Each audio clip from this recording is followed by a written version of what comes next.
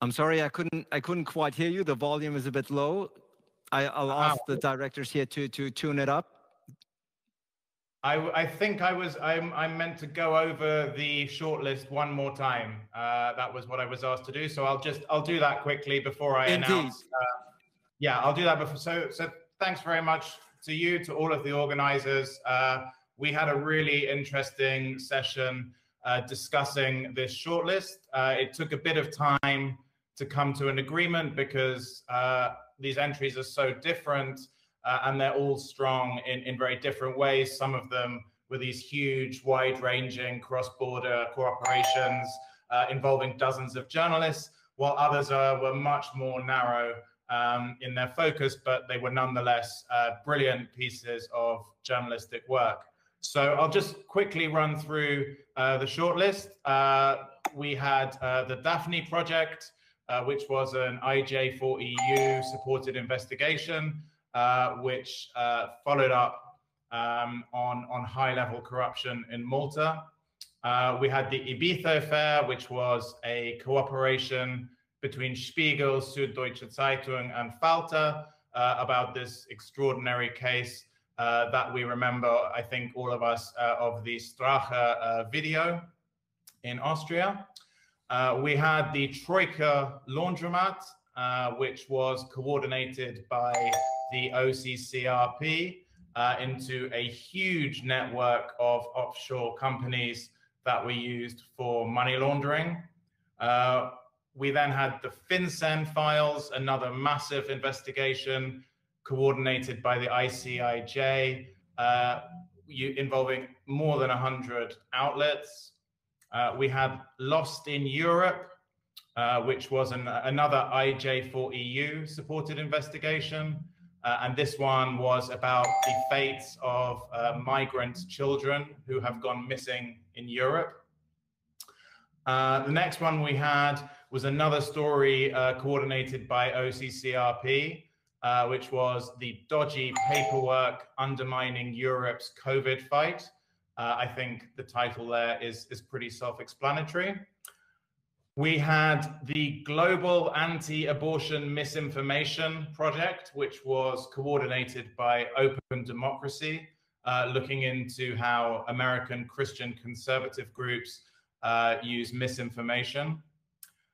We had another OCCRP coordinated investigation, the Fraud Factory, which was about the work of a scam call center in Kiev that this activity stretched across Europe. We had Invisible Workers, which was an investigation by Lighthouse Reports, The Spiegel, Mediapart, and Euronews, which looked into working conditions on European farms. And finally, we had Luanda Leaks, which was another one coordinated by the ICIJ, and this one was on offshore money coming out of Angola. So it was a really great shortlist. As I say, very, very different types of investigation. We were really impressed by them all. I will now announce the first one that we picked. And this was a story that we thought was, especially in a year when most people's attention has been on coronavirus, it was really important to remember the terrible stories about the abuses of rights of migrants, and particularly child migrants.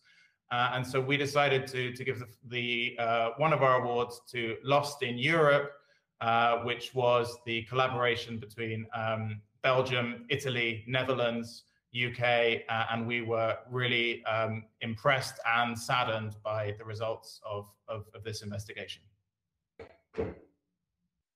Very, very impressive shortlist that you have shared with us. Indeed, I can imagine, especially for you as the chair of the jury, that it was quite a difficult selection to come up with the so-called winners. I think all of them are winners. All of them who produce such high-quality piece of journalism are winners. But as it is, we only have 3 prizes. And thank you for awarding the first one. Now, if I'm not mistaken, we have the winner. We have the winner online to receive this virtually anyway. Obviously, you're not here in person for the most obvious reasons to take it into reception, but certainly this will be coming to you both. Let's hear from the winners.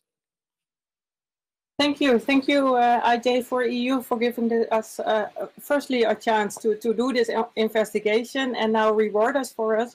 It's really unexpected and it's really an honor to get this. Our words are just of pride, proud of our team of investigative journalists. We grow by the speed of trust, but we are now with 23 journalists in Europe. It's too long to name them all, but I'll do that by the countries. We are in Greece, Romania, Lithuania, Croatia, Belgium, Switzerland, Italy, Germany, and the Netherlands, and UK. This research is very special for us because we investigated how Vietnamese minors were disappeared within Europe after registration. And we learned three things: how vulnerable children are in trafficking, and that they are actually exploited, and that our journalistic ethics must be of a very high standard. We seriously need to take the disappearances from reception centers into account, even when the authorities sometimes make us believe otherwise. Plus, we saw how valuable a joint cross-border investigation is, because the criminal organizations that are behind this do not respect those borders. So we need to work together for that. Within this investigation, we worked with the 4 countries. You already named them. I would like to add the names of the investigative journalists with that. From Belgium, we have Christophe Cleriks. He published in KNAK. Dorentina Islamai, she was from VRT. Roland Termote and Wouter Wause, thank you. They published in the Standard. The trafficking of Vietnamese minors in Germany was investigated by Adrian Bartocha and Jan Wiese from RBB and RAD.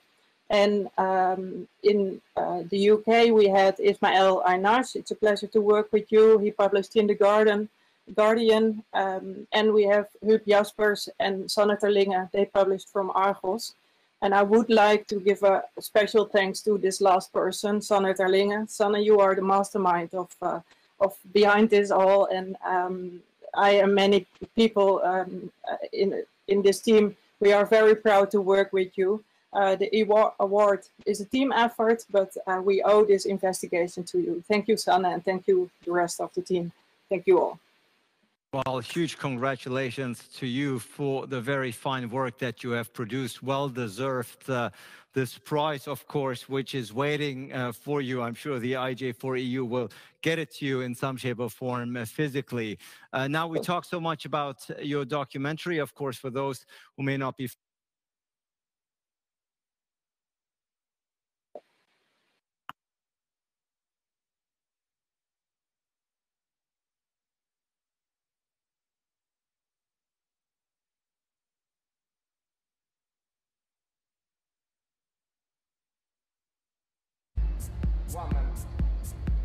Handel met Vietnamese kinderen in Europa. Man hat mir nicht gesagt, welche Arbeit und wie lange, nur dass es nach Deutschland geht. Die sind klein, so 40, 50 Kilo Maximum.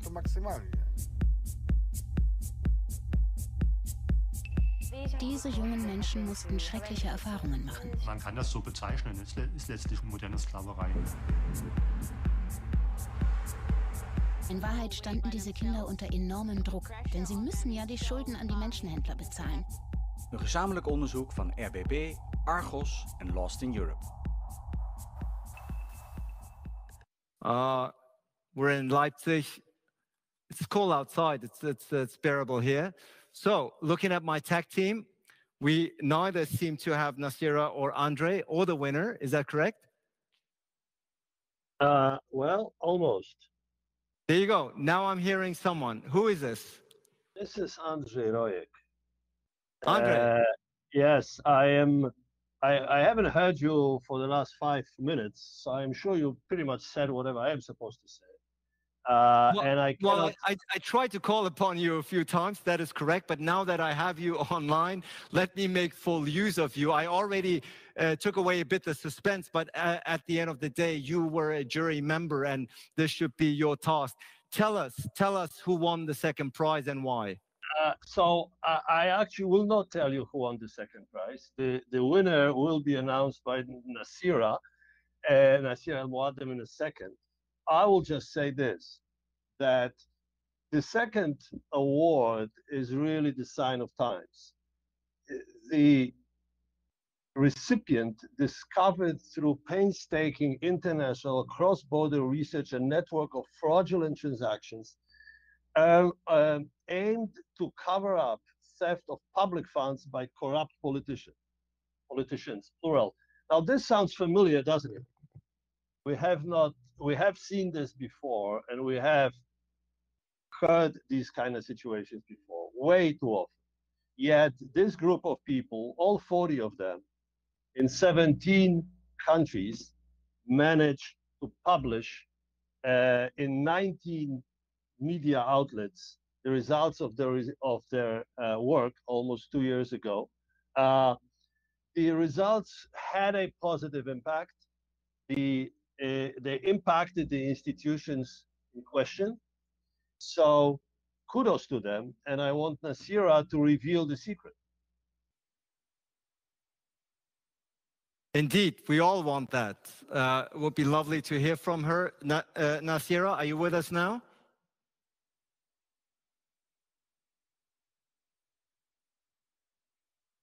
No, it doesn't seem to be that way. So at the end of the day, I think we gave it enough of a shot. So we tried repeated times. But I am here. Yes, is this? This is Nasira, yes. What a lovely treat to hear your voice. It almost seemed like I discovered gold after some time here. So we've been eagerly waiting for you, impatiently, because as a jury member, of course, and we're very eager to find out from you who won the second prize of the evening. Yeah, and I'm very glad to announce you that the Impact Award winner is Troika Laundromat. Wonderful applause. And perhaps as a jury member, can you tell us what intrigued you about this particular piece of journalism? Yes, for sure. As all the other member juries say, that we were all impressed by the work of the investigations, very, very impressed. But with the Troika Laundromat, I was really impressed about the level of disclosures and the work on the data. There was 1,300,000 banking transactions from more than 230,000 companies. So it's a huge work on the data. So I was very impressed about this work. And there's also impressed about the significant efforts to build a reachable information with all the interactive graphics online. There was a great exposure of the work published in 19 European and non-European media outlets. Andrea said it before, and a great impact also with the creation of an anti-money laundering watchdog by the European Parliament. So very, very pleased to announce this winner award, and very, very glad to give this award tonight. Indeed, and I believe we have the proud winner with us. Tell us, this is your prize. How are you feeling? Hi, I'm actually feeling amazing. Troika Laundromat was by far the biggest work of my life, and I'm extremely happy, and I want to share the happiness with the entire team. Thanks to all the guys from UCCRP, thanks to all the guys who worked on the story from across Europe. This was an amazing collaboration, and there's one particular thing I want to stress. A lot of the work we did with Troika Laundromat would have been impossible without the work previously done by Roman Anin and his team in Russia. As many of you know, Roman's flat has been raided by FSB, so was his office, and now he's being targeted by a very dodgy government probe. So this award, the honor and the thanks and all of our support goes to Roman Anin. Hold on, guys. Huge congratulations also from our side here in Berlin. I don't know if you can see it quite clearly. This is your award. It'll get to you in some shape or form, no doubt. And of course, once again, stressing the collaborative nature and effort that was put into this work, of which we will take a quick look at now in shape of a short clip.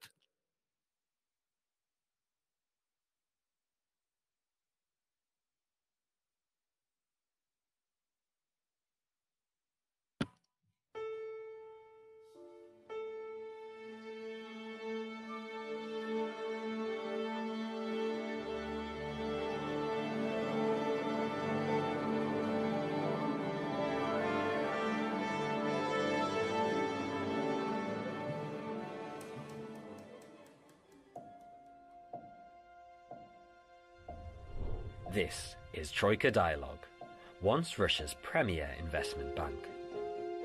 And this was Troika's president, Ruben Vardanyan, a Russian-Armenian businessman who is known for his friendly relationships with the West. Publicly, Troika was a powerful financial institution led by one of Russia's most progressive businessmen. Behind the scenes, the bank was devising a hidden system of offshore companies that helped Russia's elites launder money, hide their assets, and evade the law.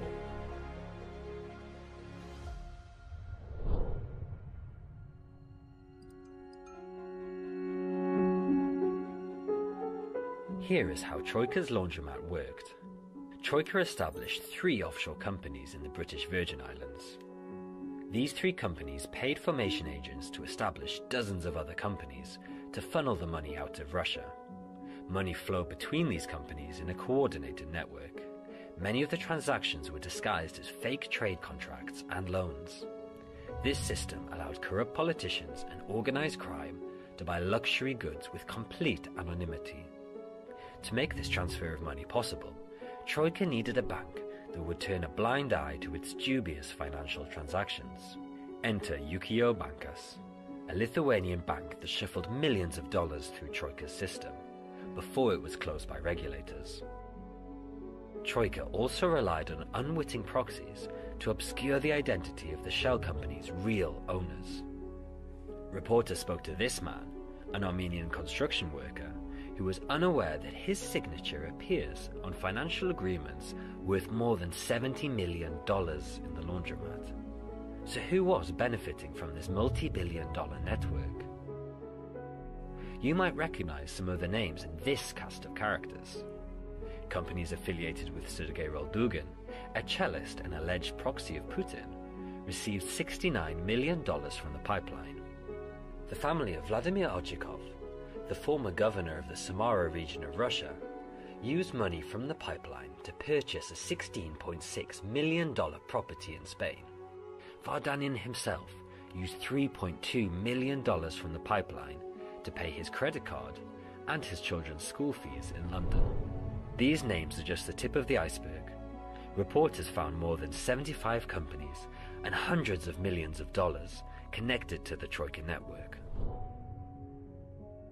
When reporters spoke to Vardanyan, he said he couldn't be aware of all of Troika's transactions and that his bank acted legally. There is no definitive proof that Vardanyan knew of Troika's scheme, and he has not been accused of wrongdoing by authorities. But by pulling back the curtain on this scheme, we see how Troika allowed powerful people to move their vast wealth offshore for their own gain, at the detriment of the countries they live in, and the quality of life for everyday citizens.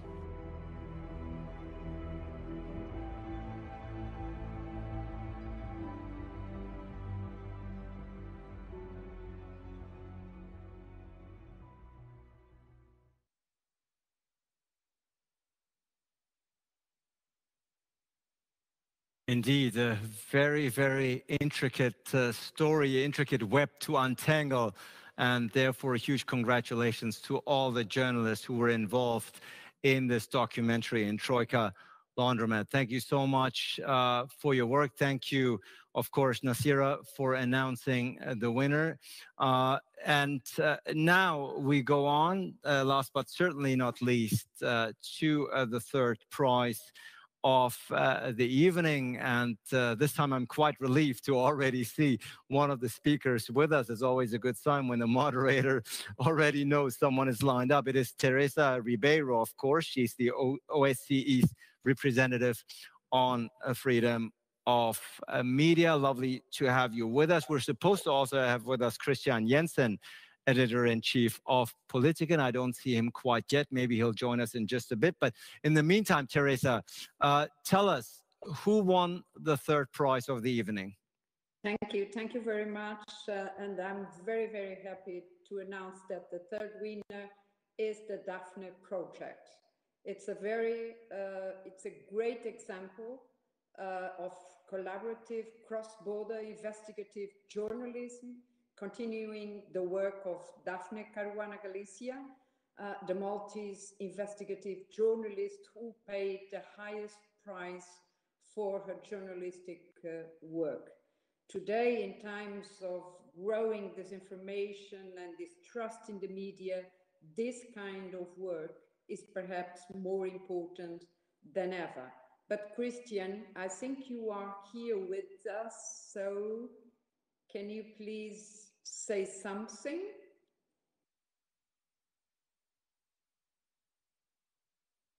Let's see if we have Christian Jensen, the editor-in-chief of Politiken, with us. Christian, can you hear us? Is your mic turned on? Is your camera turned on? Are you joining us? Nope, doesn't seem to be that way, Teresa.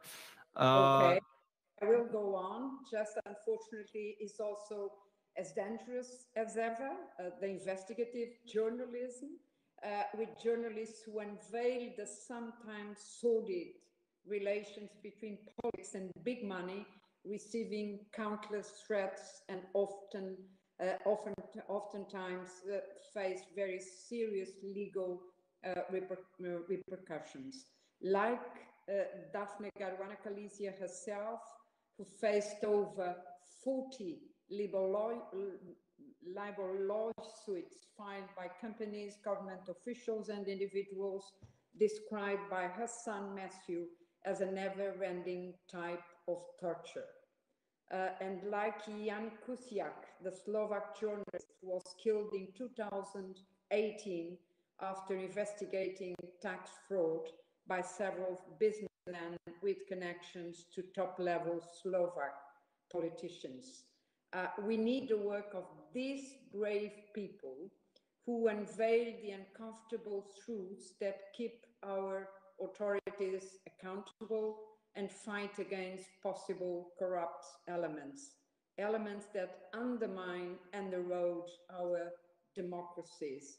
Therefore, we need to ensure that media can do their work safely. We need to be clear that there can be no impunity for the ones who threaten or attack our media.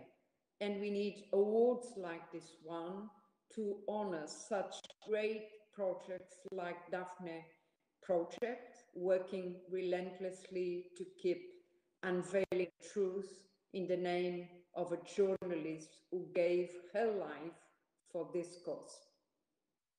Well deserved indeed, and thank you, Teresa, for providing an insight and overview of the Daphne project. Now let's hear, of course, from the proud winners.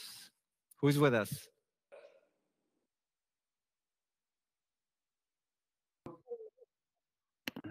Please turn on your camera and your microphone so that we can hear and see you. Of course, we want to see your face, your lucky face, your happy face now that you've won. Well deserved.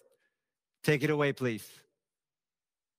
Yeah, good evening, everyone. It's great to be with you. I would like, first of all, to thank IG4EU for this award and to have supported Forbidden Stories and the Daphne Project for so long.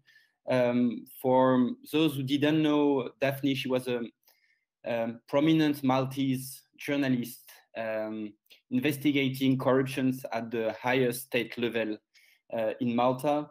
And she was killed on the 16th of October 2017 in a car bomb. And after a murder, a group of 45 journalists from 15 countries decided to investigate her murder and try to continue her work. So I would like to thanks all of them tonight, and perhaps I can name some of them because some are part of this conference. So Juliette Garside from The Guardian, Jacob Borg from Times of Malta, Bastian and Frédéric Obermeier from Süddeutsche Zeitung, Stephen Gray from Reuters, Anne Michel and Jean-Baptiste Chastan from Le Monde, and of course there are many others. And I have a special thought tonight to Matthew, Paul, and Andrew, the sons of Daphne. Since the assassination of their mother, they have fought every day to get the truth and to obtain justice. And I think they are a true inspiration. Thank you. No, thank you for the very, very important work and light that you have shed throughout the Daphne project. May her death not be in vain, indeed. Thank you so much, and huge congratulations. This is your prize, and thank you, Teresa, for setting it all up for us. Thank you so much, and all the best. Of course, before we go, for those who may not have seen the Daphne project, let's have a quick look.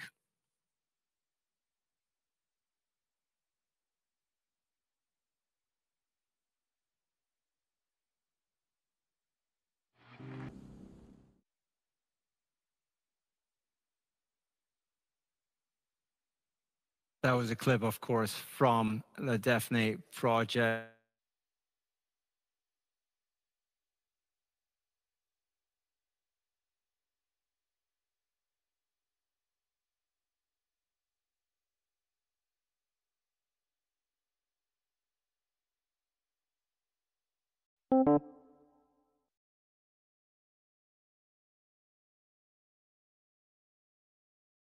Surprise for you.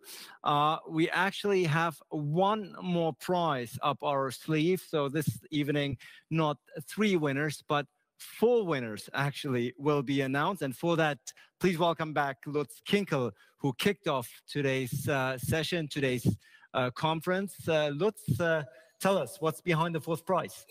Thank you very much, Ali. This is really surprising, and this is probably the first prize award that I'm attending, at least, that is extended on the fly. So we had 3 prizes, but we have now a 4th one. Also, the 4th one is connected with some prize money. It's 5,555 euros. This money is also not only meant as an award and as a motivation, but also as money to keep on working. I think every investigative journalist is badly in need of some financial means because, as we all know, the investigations are costly. So, yeah, well, we have this prize, and I will add this to the 3 ones, and I will tell you now. Of course. Who gets it? Well, this is one more investigation that is led by OCCRP, sorry, and the investigation is called Fraud Factory. Fraud Factory. It's a criminal group in Kiev that is targeting elderly people to cut them off their fortune. More concrete, it is the Milton Group offering fake investments in bitcoins and stealing the money from their clients. A lot of them are pensioners and they lost everything. The whistleblower that made this story possible said the instruction he got every morning was to squeeze out the customer until the last cent. This story, and we will see a video also about the story, has everything that you wish from investigative journalism. You have a whistleblower that really took a high risk to reveal the facts. You have a global impact because this group in Kiev was working with clients all over the world, and you have a follow the money trail.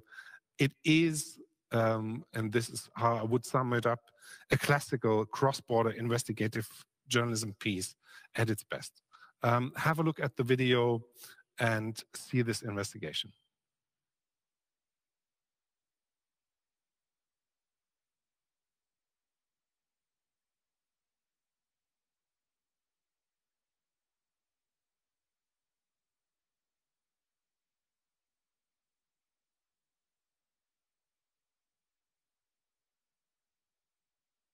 Afterwards.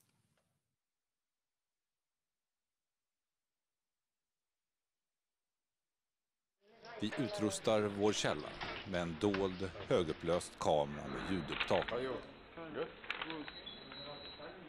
Under loppet av flera månader och med stora risker för sin egen säkerhet samlar han dagligen in information och skickar över till Dagens Nyheter.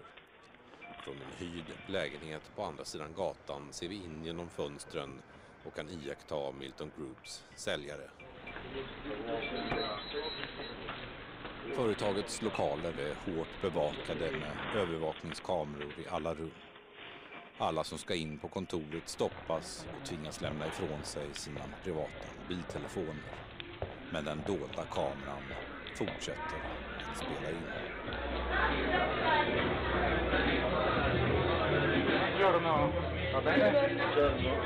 On the instruction every morning, the order was to squeeze the money from the clients till the last cent.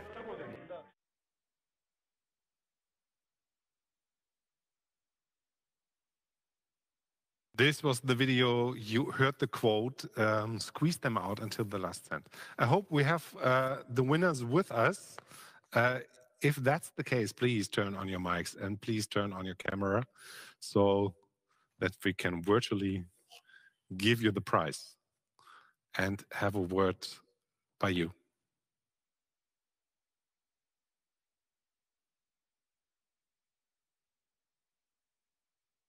If that's not the case, I can only say thank you. And this is a really impressive piece. And I'm glad that I had the opportunity to present that.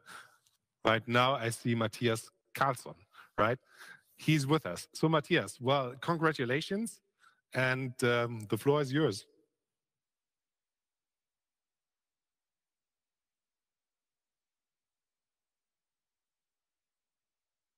We can see you and hopefully hear you also in a few seconds.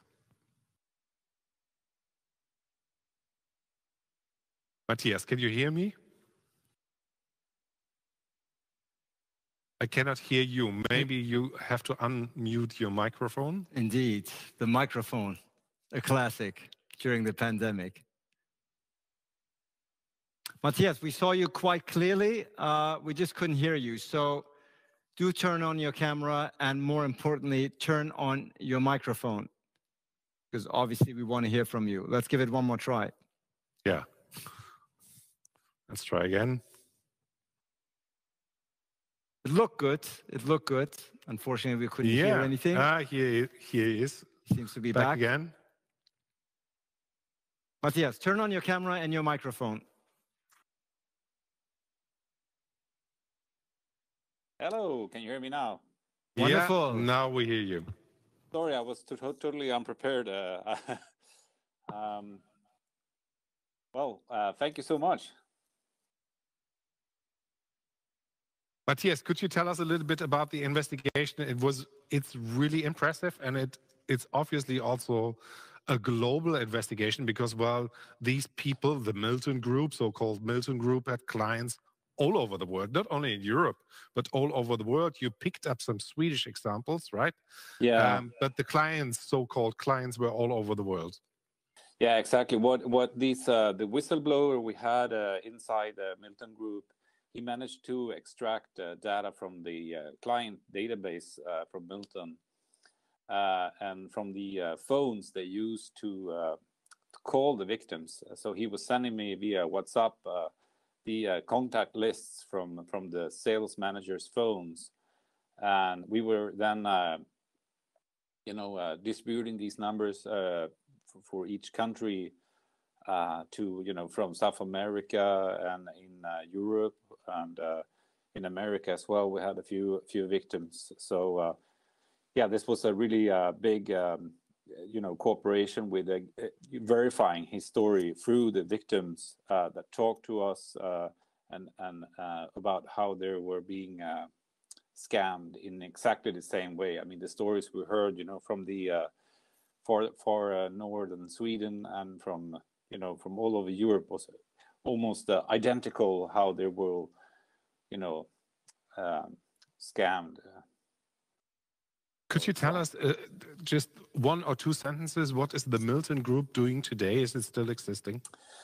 Yeah, what I understand is that they rebranded it a bit and they changed the names. But as far as I can tell, I mean, they're still at it,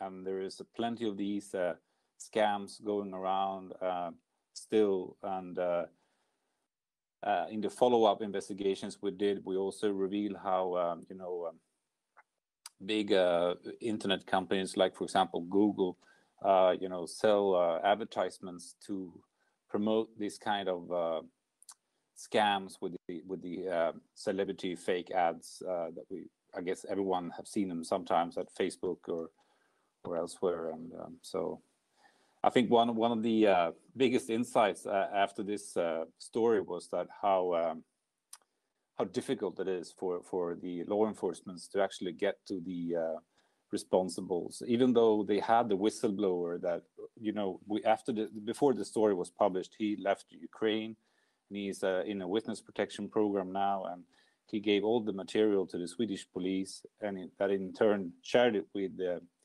European prosecutor's office, and but still, 1 year after this, there's not a single charge. No one is, even close to getting arrested. So, yeah, it's really sad. There's something left to do. Yeah.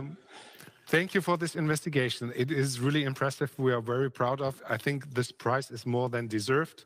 You are the fourth winner of this evening. I mean, the surprise winner. Yeah, the more lucky thank we you are. so much.